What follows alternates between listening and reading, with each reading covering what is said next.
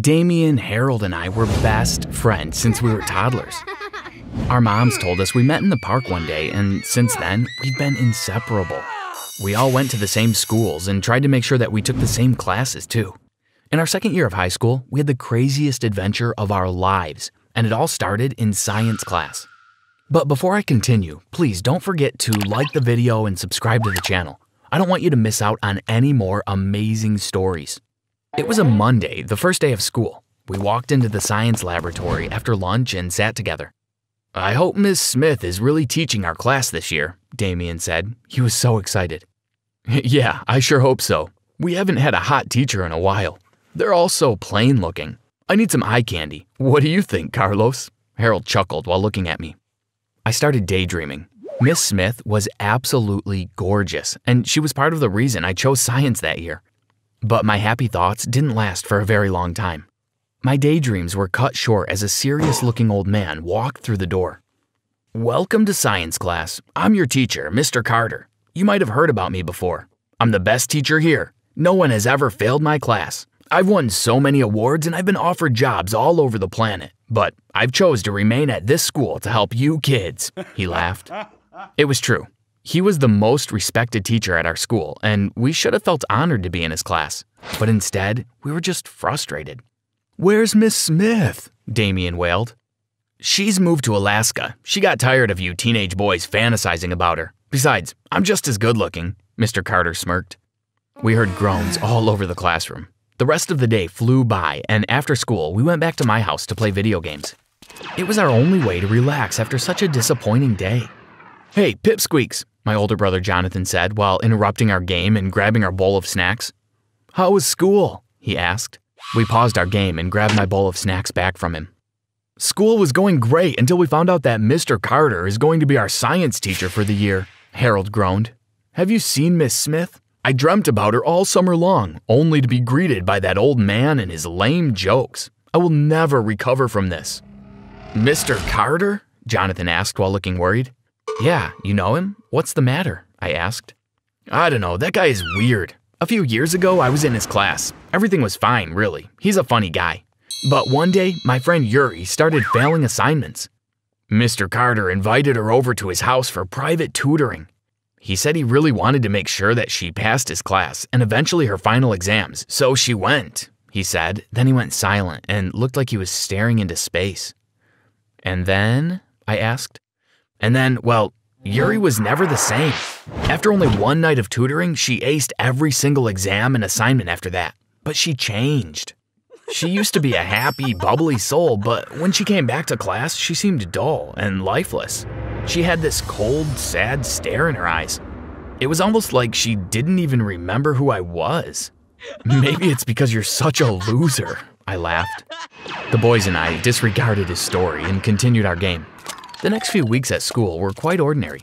We continued our usual routine of school, home, and video games. Then, one day, Harold got one of his assignments back from Mr. Carter, who looked a bit angry. "Harold, you're putting no effort into your work. This is the 4th time I've had to give you an F. I think you owe me some sort of explanation," he said. "I guess I don't really understand this science stuff. I don't plan to do any of this after I leave school anyway. I'm going to be an architect. Besides, I only joined this class to stare at Miss Smith," Harold replied. "See me after class," Mr. Carter said coldly, and then walked away. After class, Damien and I waited outside for Harold. "This old bloke said I have to come over to his house for a private tutoring session. He says it'll make me pass and that if I don't come, there'll be serious consequences. But we plan to play games tonight. I'm going to kick your butt in FIFA 21 instead. Forget science," Harold said when he came outside. "I think you should just go. It's one night anyway. It'll be fine. We can play FIFA all weekend," I said. We managed to persuade him to go to Mr. Carter's house, completely forgetting the story my brother had told us a few nights before. So he went that night while Damien and I played video games at my house until my mom chased him away and sent me to bed. The next day, we spotted Harold in the hallway before class. "Hey man, what's up? How was your tutoring session?" Damien asked. "Fine," he said and walked away. "Fine?" I looked at Damien worriedly. Harold never gave one-word answers to anything. In fact, it was hard to get him to shut up. This was not like him at all. We followed him to English class and tried to continue talking to him. "Aren't you glad it's Friday? We get to relax all weekend, and you don't have to worry about stupid science, I laughed. Science isn't stupid. It's a vital part of our lives. I wish you two would stop being so immature, he replied. We were flabbergasted. Words like immature weren't even part of Harold's vocabulary. In fact, Harold was the definition of immature. Who are you and what have you done with our friend? Damien laughed and rolled his eyes. This would have been fine if he had snapped back to normal, but he didn't. For an entire week, all we got out of Harold were one-word responses and cold expressions. We tried to figure it out, but we couldn't. Do you think your brother's story is true? Damien asked while we were relaxing in his living room one evening. I laughed at it, but it seems that the same thing that happened to Jonathan's friend is happening to Harold. He really isn't himself. He's been avoiding us too, I replied. I wonder what happens at that weird tutoring session. Maybe we should investigate, said Damien. We put our heads together and came up with a plan. Damien would fail all of his assignments and quizzes on purpose. Hopefully, Mr. Carter would set up one of his weird tutoring sessions and then we'd know what really happens. But what if the same thing happens to me? How will you know what happened if I don't tell you? Damien asked. We'll set up a recording device and hide it in your clothes. While you're over there, I'll be able to listen to everything that's going on, I replied. We got to work the next week. Damien consistently failed everything while Harold aced every single exam. It took about a month, but Mr. Carter finally asked to speak to Damien after class and set up a tutoring session for that same evening. This is it, I said to Damien as we went to his house that afternoon to prepare. I had already ordered the recording device and hooked it up to my phone and PC. When he was all ready to leave, he said, I don't really know about this. I have a bad feeling and I'm really nervous. Come on, don't be. We've worked very hard to get this far. Well, I mean, you failed everything and that wasn't hard work, but we have to find out what happened to Harold. We're doing this for him. And remember, I can hear everything. It'll be fine, I said. He looked like he felt reassured. Now go quickly and I'll go home to monitor you on my PC, I said. We parted ways and I went home quickly. As soon as I got home, I went up to my room and began listening to Damien and Mr. Carter. I was just on time. I heard Damien knock on the door and I heard Mr. Carter come to open it.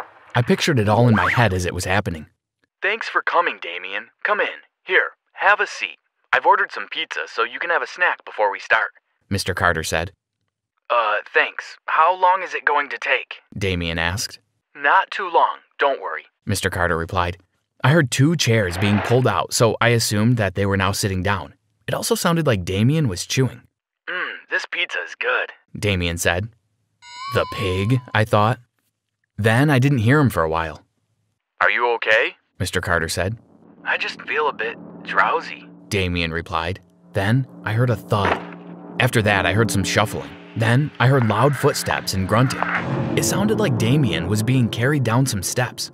Finally, I heard a door open, and what I heard next terrified me. I heard several screams and pleads for help. Let us out. We're hungry. Help us. Don't leave us here. I heard another thud, and then there was silence. I didn't know what to do. Maybe I should have called the police right then, but for a few minutes, I was just shocked. I went to the kitchen, then ran back up to my room. I still heard nothing through the recording device. I dialed Damien's number, and he picked up right away. Hey, are you okay? I asked. Yeah, I'm fine. Why do you ask? He said. All the noises. Well, you'll tell me all about it tomorrow, I said, and hung up, relieved that he was okay. The next day, I woke up to a screeching sound from my computer. Carlos, can you hear me? It was Damien. Listen, I'm in a basement in Mr. Carter's house. Harold is here too. Mr. Carter gave me some food that made me really drowsy, but before I knocked out, I saw some weird machines in his house. There were people in them. Well, I don't know if they were real people, they might be clones. I could have sworn I saw one that looked just like me. I'm so afraid. And Harold's gotten so skinny, he only throws some scraps of bread in here once in a while. This is crazy. You have to help us. Unfortunately, I could only listen, but I couldn't reply. I got ready quickly and went to school to see if Damien, well, his clone, was there. I bumped into him almost as soon as I walked in through the gate. Damien, I said. What? It replied with the same cold stare that Harold had a few weeks ago. You need to come with me, quickly. Just be quiet and run. It's an emergency, I said, and I grabbed his arm. Surprisingly, it ran with me all the way to my house. I brought it to my room, knocked it on its head, and tied it up. Good, now stay there and be quiet. I said while taping its mouth shut. Then I went straight to the police station to report a kidnapping. At first they laughed at my story, but then I played Damien's recording and they started to take me a bit more seriously. Because it was a school day, Mr. Carter was somewhere in class. We drove over to his house and broke the door open. I stared at all the odd bodies stored in huge glass containers filled with some kind of liquid. For a while, I was frozen. Then I remembered. "Harold, Damien, they're in the basement," I shouted. The police found the basement door and broke it open. When we looked inside, we could not believe it. There were at least 20 kids and even some adults in there. Damien and Harold ran out. "You did it, Carlos!" The policemen had to call for backup, and a few of them went to the school to arrest Mr. Carter. Several ambulances arrived to take away everyone. Harold and Damien were taken to the hospital, and I suddenly remembered that I had Damien's clone tied up in my room. I informed the policeman who went to get him. Everyone was completely confused, of course. How was a simple science teacher able to create such accurate clones? And if he had such a remarkable discovery, why did he choose to teach at a high school? Apparently, the clone's brains were programmed to be able to ace all his exams. It was almost like they were half human, half robot. But why would someone do all that work just to seem like a good teacher? It was all too weird. This case is still being investigated, and it has not been publicized. All of the clones have been captured and sent to a secure research laboratory. Damien, Harold, and I are regarded as heroes in our town now. We decided that we'd start a small business together after we leave high school because we want to be as far away from teachers and professors as possible. We don't trust them anymore. "Oh my God, I just got accepted to my dream college," my older brother Jeffrey screamed. My mom, dad, and sister began clapping and cheering. I just stood in shock and sadness. "Mom, Dad, you both just lost your jobs. How are you guys going to afford that?" I said, snapping everyone back to reality. The room instantly went quiet. "She's right, son. I don't even know how I'm going to continue paying for Ari to attend that special school," my dad said. But before I go on, make sure you like and subscribe and hit that notification bell. My little sister, Ariane, had cerebral palsy and she needed extra care and attention. After my parents both lost their jobs, everything seemed to fall apart. How are we supposed to make ends meet? "It's okay, guys. I will just continue working at the diner for now. I'll get to go to college someday," my brother said softly. My heart broke for him because I knew he'd excel at college. He was always at the top of his class, and I knew that he'd probably make enough money to take care of the whole family when he came back from college. I sighed and went to sleep. The next day was Saturday. I'd usually take Ari to the park for some fresh air. I laid a blanket on the grass and took out her favorite snacks and a few little toys. She clapped with excitement. After a while, I noticed Mr. and Mrs. Medlin sitting on the bench a few feet away. They were looking at us intently. Naturally, I was spooked out. The Medlins were the wealthiest people in our very superstitious neighborhood. They lived in the Medlin Manor, which had been passed down to them by their wealthy ancestors. Although they were rich, no one in town would associate with them. There was a rumor that anyone who went near their manor would disappear. Servants who worked there previously also claimed to hear odd noises and to see strange apparitions at different times of the day. Some had been scared away on their first day of work. Everyone believed the house was haunted and that the entire Medlin family had something to do with it. Suddenly, they got off the bench and walked towards me. I was terrified. What did they want with me? "Hi, Zaria," said Mrs. Medlin. "Hi, how do you know who I am?" I said, shaking. "It's a very small town, dear," she replied. "Do you know our son Elliot?" Mr. Manor asked. Yes, he goes to my school," I said. I avoided Elliot like everyone else at school did. In fact, he was the least popular kid at school. Everyone stayed away from him since kindergarten because of his family's odd reputation. I sometimes felt sorry for him, but I was also superstitious and it was too risky to talk to him. "Well, we know that your family is going through a bit of a hard time right now, and we would like to help. No one wants to be Elliot's friend, and he's a teenager now. I think it's about time he had a female companion, you know, like a girlfriend. But girls run away from him because of those silly rumors that started years ago. None of them are true, by the way. Anyway, "What we came here to ask you is if you'd consider dating our son," Mr. Medlin said. "What?" I replied, dumbfounded. This was indeed the weirdest thing anyone had asked from me, ever. "We will pay you," he continued, "once per week. Come on, please, he really needs a friend." I was angry and began screaming at him. "If you think you can just pay me to—" But before I could finish, he said, $100,000 a week, and winked at me. My jaw dropped. With that kind of money, I could turn my family's life around. I took about a minute to think about it, but I finally agreed.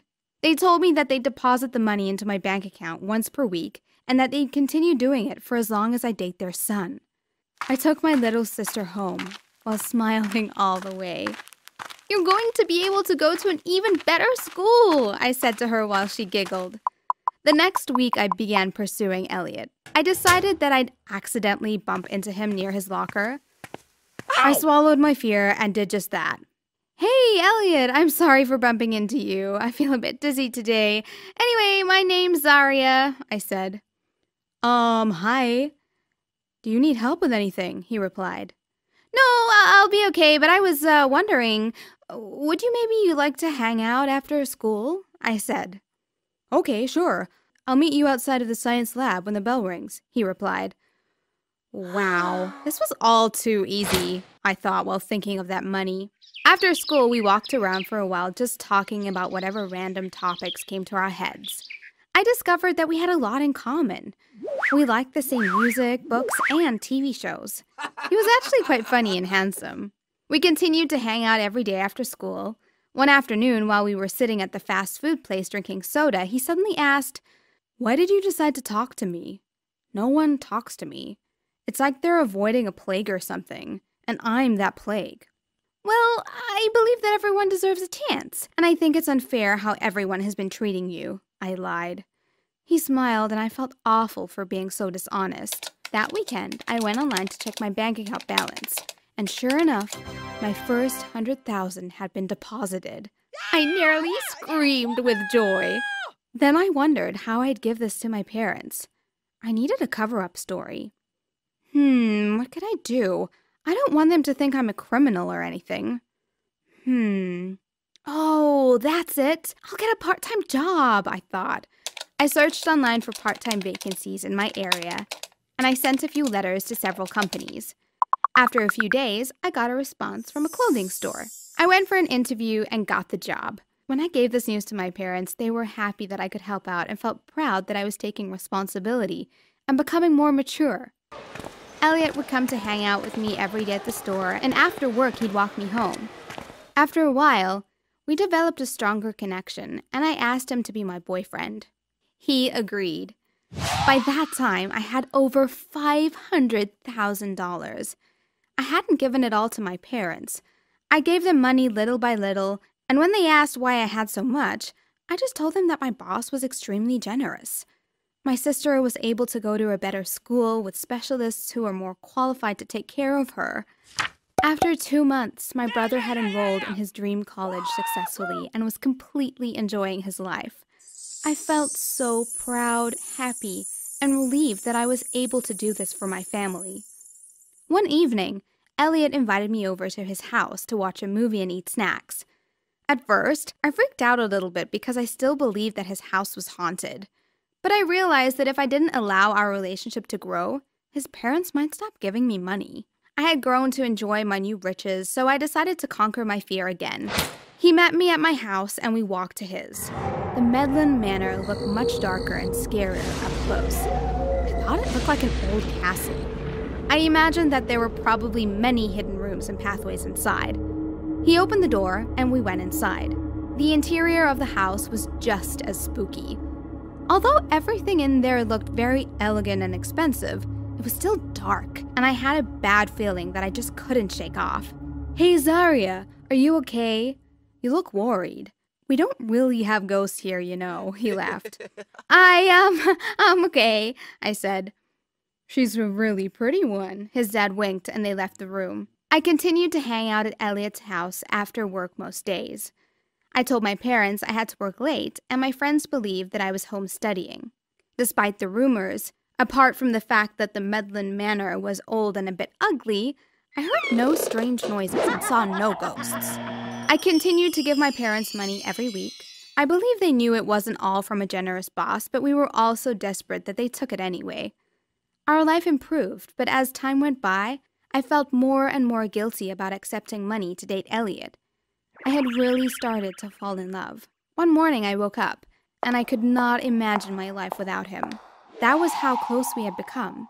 I felt this heaviness in my heart, which I couldn't ignore anymore. I didn't want to lie to him. At his house that afternoon, I decided to tell him the truth. You have been a great boyfriend to me, and I want you to know that I really appreciate you, I said.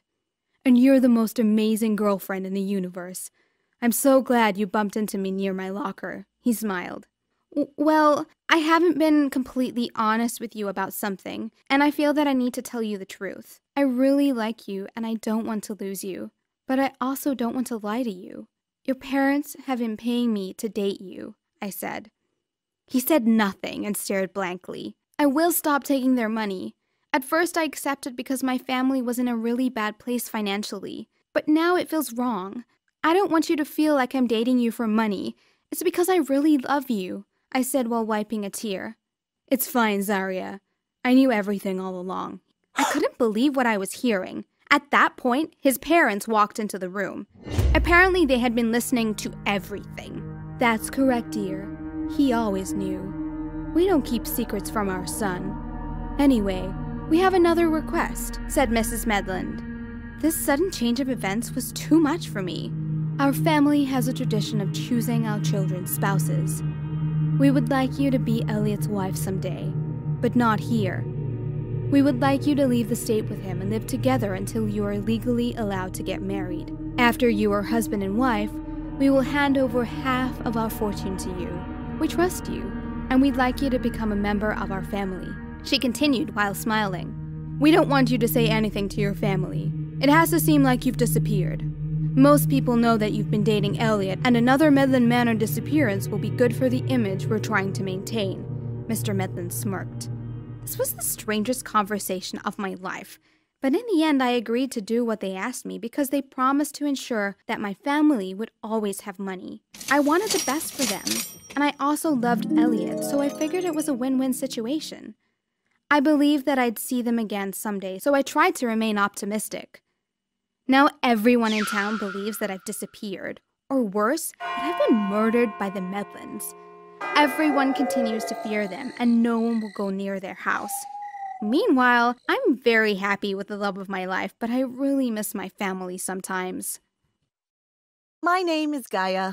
I'm 16 years old, and I'm probably the most beautiful girl you will ever meet in your life. For this reason, I'm extremely popular at school. Everyone has heard of me, and everyone wants to be my friend. My teachers literally worship the ground I walk on, and the principal lets me get away with practically anything. But school is just a small part of my life, considering that I'm already one of the most popular models in my state. I have over 200,000 followers on Instagram. A huge fan base, if you ask me. I work part-time for a modeling company that sends me to different countries to model. I've flown first class more times than an ordinary person can hope to fly economy. The best part about this job is the free stuff. I get designer clothes, shoes, bags, perfumes, accessories, you name it. All I have to do is walk around with my awesome stuff and continue being breathtakingly beautiful. It probably seems like I have the perfect life, right? Wrong. There is something about me that I rarely discuss with anyone because it makes me feel bad about myself.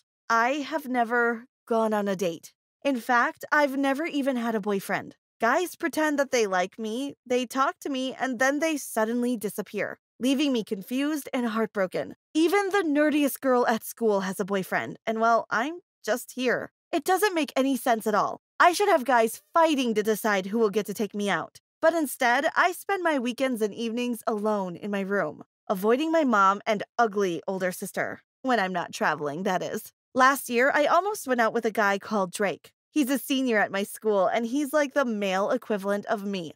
Totally gorgeous. I'd get butterflies if I thought he was in the room next door. One day, he just walked up to me while I was studying in the library. You're too beautiful, you know? Are you sure you're from this planet? He said. I giggled like a total idiot. Well, I could say the same about you, I replied. I've been wanting to talk to you for a while, but I was sort of afraid. Do you have a boyfriend? He asked. No, I replied. Oh, great. Okay. You seem like the kind of girl who has many guys to choose from, so I didn't think I stood a chance. Could I have your number?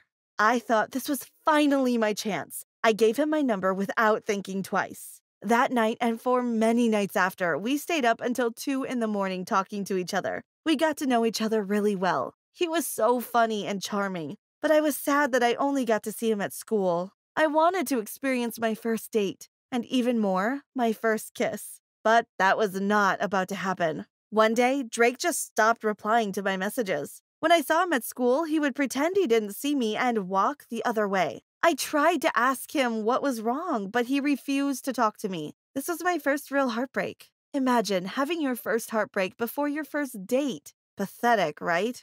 Anyway, I felt much better when I met Brad at one of my modeling shoots. He went to a school nearby, and he was an intern at the same photography company that was taking my pictures that day. After nearly throwing his camera on the floor several times because he was so nervous, he finally got the courage to talk to me. I follow you on Instagram, and I think you have some wonderful pictures on there. Here's another one you can add, he said while showing me a picture he took with his camera. Hi, thanks. I blushed shyly. It really was a good picture. We spoke briefly that afternoon, but later he sent me a message on Instagram. Hey, gorgeous model, what's your favorite food? He typed. Pizza, I replied. Well, I know this really good place downtown. Would you like to go out to get some next Saturday? He said. Sure. What time? I wrote. We decided to meet at 7 in the evening. Although it was a whole week away, I was so nervous. We spoke a lot, and as time went by, I felt more comfortable with him. When the day finally arrived, I spent the whole morning planning my outfit. By the afternoon, I had changed my mind about what I wanted to wear and had spent hours trying to figure out something different. Then I had to do my makeup. At 6:30, I made my way downtown to the restaurant. I walked in and looked around. He wasn't there, so I sat down and ordered a Coke. Almost 1 hour later, he still wasn't there. I was angry. He stood me up. How could he do this to me with no explanation at all? What the hell? Where are you? I texted him. There was no answer. I went home and cried. At 10, he still hadn't replied. The next day, I was hoping he would have sent a long apology and explained what happened. Maybe he'd gotten into an accident or something like that. It had to be something serious if he was completely ignoring me. He never answered. Was I ghosted again? At this point, I felt there was no hope for my dating life. Was something wrong with me? I'm beautiful, so I knew it wasn't that, but did I smell bad? What was it? Why would no guy take me seriously? And why would no guy take me out on a real date? It was Sunday, and I decided that I needed to do something to cheer myself up. I put on my gym outfit and went running near the park. Experiencing a runner's high was just what I needed. I wanted to feel the wind on my face and to worry about nothing at all. After running for about half an hour, I began to think about Brad again. While I was distracted with my sad thoughts, I tripped over my shoelaces and fell down. I hadn't even realized they were untied. I hit my head really badly, and it felt like it was bleeding. I could taste the concrete. Hey, are you okay? A male voice said. Obviously not, I replied without looking up. He reached for my arm and tried to lift me off the ground. I turned my head, and in an instant, everything was perfect in the world. Staring me in the face was the most handsome guy I had ever seen in my life. He had brown hair, brown eyes, very fine features, and an amazing body. Here, let me get that for you, he said while reaching into his backpack. He pulled out a cloth and began to wipe my face. Don't worry, it's clean, he said. When he was done, he helped me get to a nearby bench and sat next to me. So, what are you doing here running all by yourself and falling into the arms of strangers? He said. Well, I was really sad about my date not showing up last night. I really liked him, and he's totally ignoring me right now, I replied. I don't know why I was telling him all of this, but it just felt like I could trust him. What a stupid guy. Well, he doesn't deserve you if he treated you like that. If he was serious, he'd make sure you knew that you were very special to him. Anyway, I'm Samuel. It's lovely to meet you. What is your name? He said. I thought for a while and realized that what he was saying was true. Besides, I wasn't thinking about Brad anymore with this fine specimen by my side. My name's Gaia. It's nice to meet you too. Enough about my problems. "What are you doing here?" I asked. "Well, same as you, I guess. I used to go to the gym, but I changed my routine a bit. Now I go jogging every morning," he replied. We sat there and talked for what seemed like hours. When we realized it was getting too late, we exchanged contact information so we could stay in touch. We spoke constantly each day. He became more than just some guy I'd talk to. He was a dear friend. I told him almost everything. My thoughts, my dreams, what worried me, and what made me happy. He spoke to me about everything too. We never got to see each other, and I was hoping that he'd finally ask me out. There was no better person I could imagine myself sharing a first date with. I began to imagine all the possible scenarios. Should we go to an amusement park? It'd be fun, but we'd hardly get to talk. Should we go to the movies? We could get cozy in there, and maybe it would set the mood for my first kiss later. Or how about a simple stroll by the sea? He'd hold my hands, tell me he loved me, and it was just too much to imagine. The day finally came. I had just gotten off my bed one morning, and I was brushing my teeth when I heard a notification on my phone. I picked it up, and it was a text message from Samuel. "Hey, sweetie, would you like to go to watch a movie with me tomorrow night?" It said, "Yes," I replied with way too many exclamation marks at the end. Oh my gosh, I thought, he's going to think I'm desperate. I was so excited. I started thinking about what I'd wear and what we'd do after the movies. Suddenly, these happy thoughts were quickly destroyed by doubts. What if he ghosted me just like the other two guys? What would I do then? I needed a plan. I decided that instead of allowing him to ghost me like the others had done, I would show up at his house 3 hours before the movie. That way, he would have to go out with me even if he changed his mind. There was one problem, though.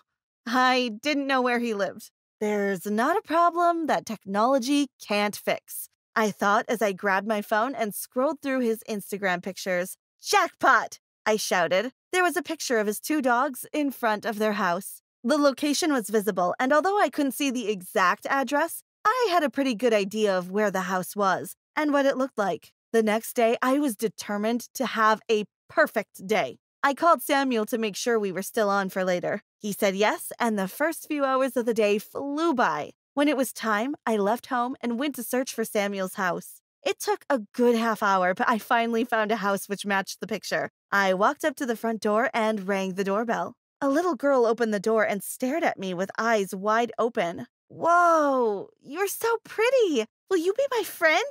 she said as Samuel approached. "Gaia, what are you doing here? How did you even find my house?" You know what? Never mind. Come in," he said. He looked so happy to see me. When I was inside, he introduced me to his parents and went to get ready. "Well, since you're here early, I guess we can do something before the movie," he said. About 15 minutes later, we heard the doorbell ring. "I'll get it," shouted Samuel. He was already ready. I followed him to the door, and as he opened it, I had the fright of my life. Standing in front of us was the most massive man I had ever seen. He was dressed in black and carrying a huge gun. I came to deliver a message to Samuel. "Listen very clearly. If you continue to see Gaia, I will have to hurt you. Stop talking to her now and you will be safe. If you do not listen to my warning, you will have a serious price to pay." He growled. He then slammed the door and walked away.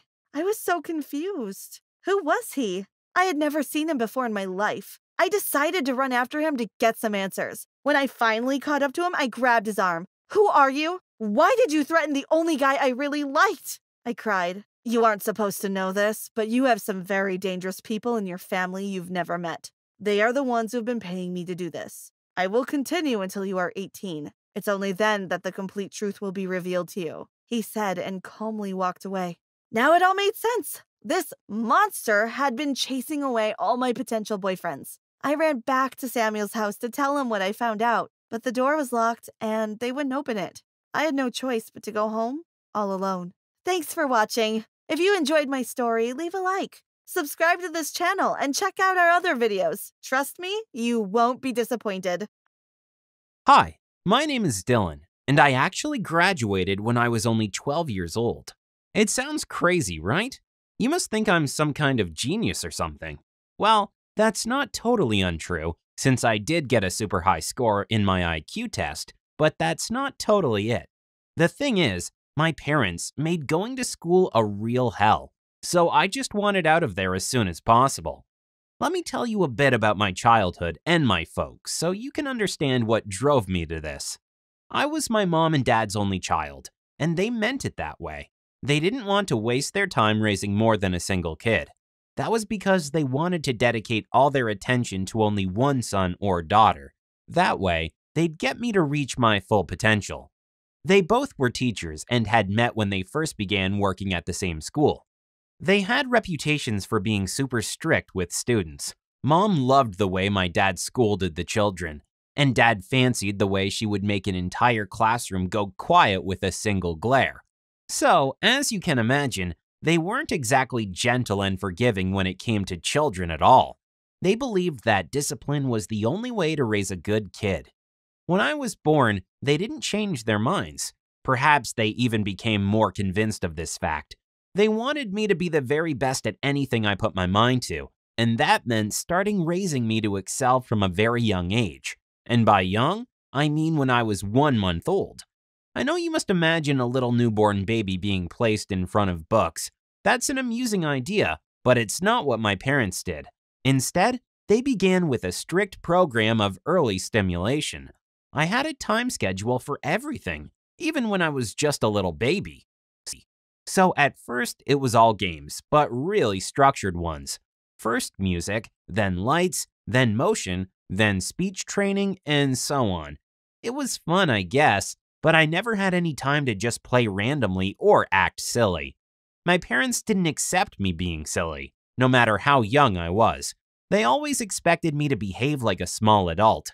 So that meant no running around, no screaming, no throwing tantrums, or anything of the sort. Mom and Dad were super strict. Breaking any rule meant being punished, and they were really creative when it came to that. They knew just how to make me feel awful about misbehaving while never raising their voice at me. They never ever hit me, but they were so strict that it still felt awful. They weren't the hugging type. I think I remember at most 2 or 3 times my mom hugged me, and absolutely none when it comes to my father. I don't think he ever told me he was proud of me either.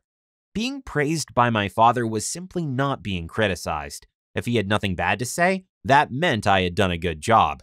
But being recognized is also important. My dad didn't see it that way.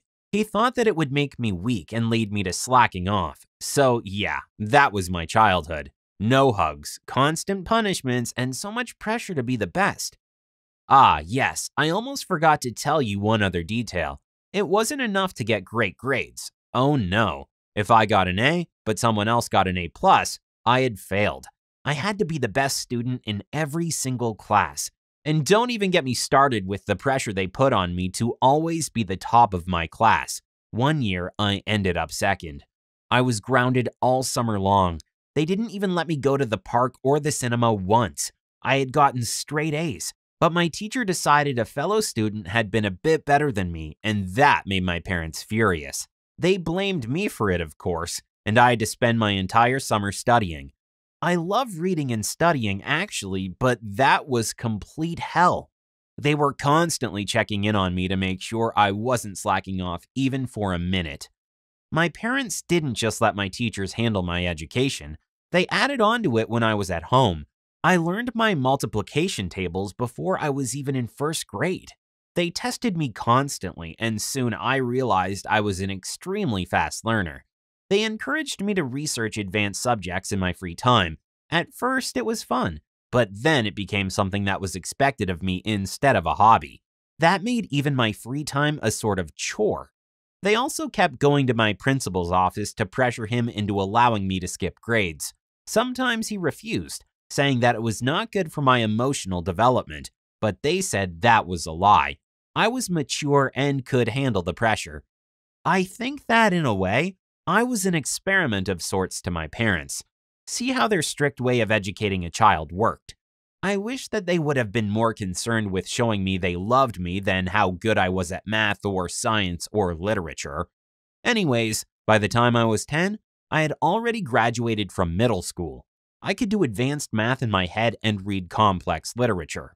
I honestly loved reading about just about any subject I could. Math, physics, history, and even chemistry were right up my alley. I seemed to be able to just soak up all the information I researched. My mom and dad ruined the fun in that as well. You know how? After I was done reading any book, they quizzed me on it to check how much I remembered. If I ever didn't ace their little quizzes, they made me read it again. You can imagine how that got really old really fast. Honestly, going to school was the easiest part of my day. None of my teachers could ever be as bad as my parents were. It was sort of my place to relax, in an odd way, but I still hated it so much, because each time I arrived home, my parents were there to hound me with all kinds of questions and demands. Had I been the best in my class that day? Answered all the questions? Did I have any tests? What about my homework? Had my teachers praised me? They always wanted me to take apples to my teachers, and that humiliated me so much. What's funny is that, though I was the youngest guy in every single grade, I never got bullied. Not even when I arrived at school with a gift my parents forced me to give to my teachers. I don't know if it was because my classmates really liked me or if they wanted me to help them with their homework. One way or another, I liked having friends. Talking with them was the only time during my busy day when I could just relax and sort of be a kid. I loved having lunch with them and talking about something other than my grades and how I was never good enough. Sure, I let them copy my homework and even helped them study. I really didn't mind at all, and it gave me the chance to stay away from home a bit longer. I actually began tutoring some older kids at one point. My parents didn't want me to do it at first. They claimed it would distract me from my own studies. That was until I reminded them I could add that to my curriculum for my college application. Then they were all for it. If something didn't help me become the best, they simply thought it was a complete waste of time. That was why I only met with my friends when I was at school. I wasn't allowed to visit my classmates' houses except if I was there to tutor them, and they certainly couldn't come to my place. Birthdays, slumber parties, gatherings, all those things were forbidden. My parents claimed it was to keep me away from silly distractions. What they didn't seem to understand was that I really needed to have friends. It was exhausting having to be nothing but the best all the time without any breaks for socialization. And the few times that they did allow me to hang out with other people, it wasn't the sort of party that was interesting at all. They'd invite geniuses to dinner parties and have them speak to me during supper. I was supposed to ask questions and learn from them. They also wanted me to impress all those people and make them look like the best parents in the world. I was so eager to keep skipping grades, but not for the same reason my parents had. I didn't want to be the best. I just wanted to get it all over with. I wanted high school to end, and so my parents would finally let me be. Now, something else kind of strange happened. Girls seemed to really like me. I don't know if it was because they found me cute or fancied my intelligence or what it was. The thing is, girls talked to me all the time. At first, I was way too shy to speak back, and I would simply mumble an excuse before leaving. Then I began to awkwardly talk back to them, which was so sad as well. A few years later, I was finally able to get used to dealing with girls without blushing and stuttering like a silly kid. That was when I met Piper, and I liked her so much. She was smart and beautiful and had such a nice smile. I knew that being in a relationship would be really hard because it would demand so much of my time, and my parents had every single day planned way ahead of time. I wasn't sure what to do at first, but eventually, the pressure mom and dad had put me through since I was a baby was simply too much to accept. I talked to them and asked what they thought about me dating a girl. They completely freaked out. They told me having a girlfriend was a lot of work. My mom said it was a ridiculous idea even, so I agreed with them, but only outwardly. I decided to sneak behind their backs and date Piper without telling them about it. This went on for a few months. Mom and dad didn't suspect much, but the 1 or 2 times they saw me with her, they scolded me harshly. They reminded me that a girl would only distract me from achieving my true potential. My parents seemed kind of proud. After all, I was graduating at age 12, but they still began speaking about my future that very day. I couldn't believe it. This would never end until I moved far away from them. In the end, I decided to break up with Piper. She was lovely, but we were going in 2 very different ways. I managed to get into college, and that meant moving away from my parents. To allow me to do this, they decided to emancipate me when I was only 13. I couldn't believe I was finally free from them. Of course, they believed they'd still continue dictating my life, but I showed them otherwise. Now, I didn't depend on them any longer and had a full ride to college. I have completely cut them off. I haven't spoken to either of them in months and have never been happier. Thank you for watching. What's the worst thing your parents did to you supposedly for your own good? Let us know in the comments. Don't forget to subscribe and check other videos in the channel.